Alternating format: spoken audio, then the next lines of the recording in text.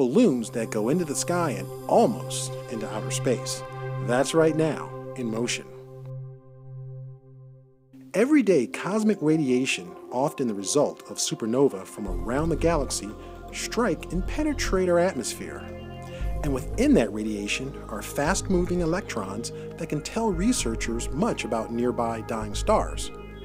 But to examine that radiation, scientists must look at it before it reaches the lower elevations of our atmosphere.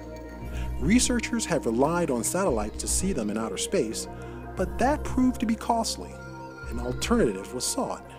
An alternative is to send an instrument to the edge of the atmosphere on a high-altitude, enormous helium-filled balloon.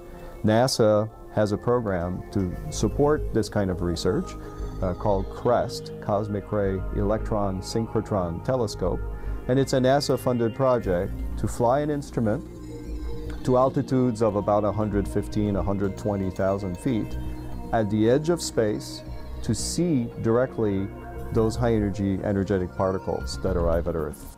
A balloon sent from the surface solves some problems for researchers, but raises others.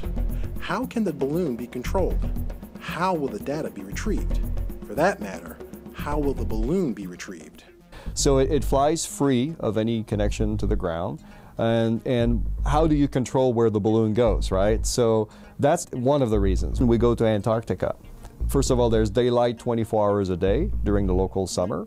So you can have solar panels to power up all the electronics and all the equipment. But also, at these latitudes around the Antarctic continent, at that time of year, it so happens that the circulation pattern of winds at the very high altitudes where we fly, the stratosphere, at these high altitudes, the winds fly around in circles around the South Pole.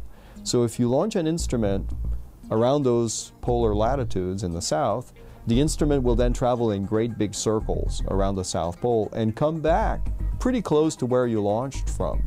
Once the balloon and the data are retrieved, all universities involved in the CREST project will begin the monumental task of deciphering the data. We're all going to work together in analyzing the results, and we may have competing analyses of the same data, and if there are differences in the results that we end up getting, we get together and try to figure out why we had differences.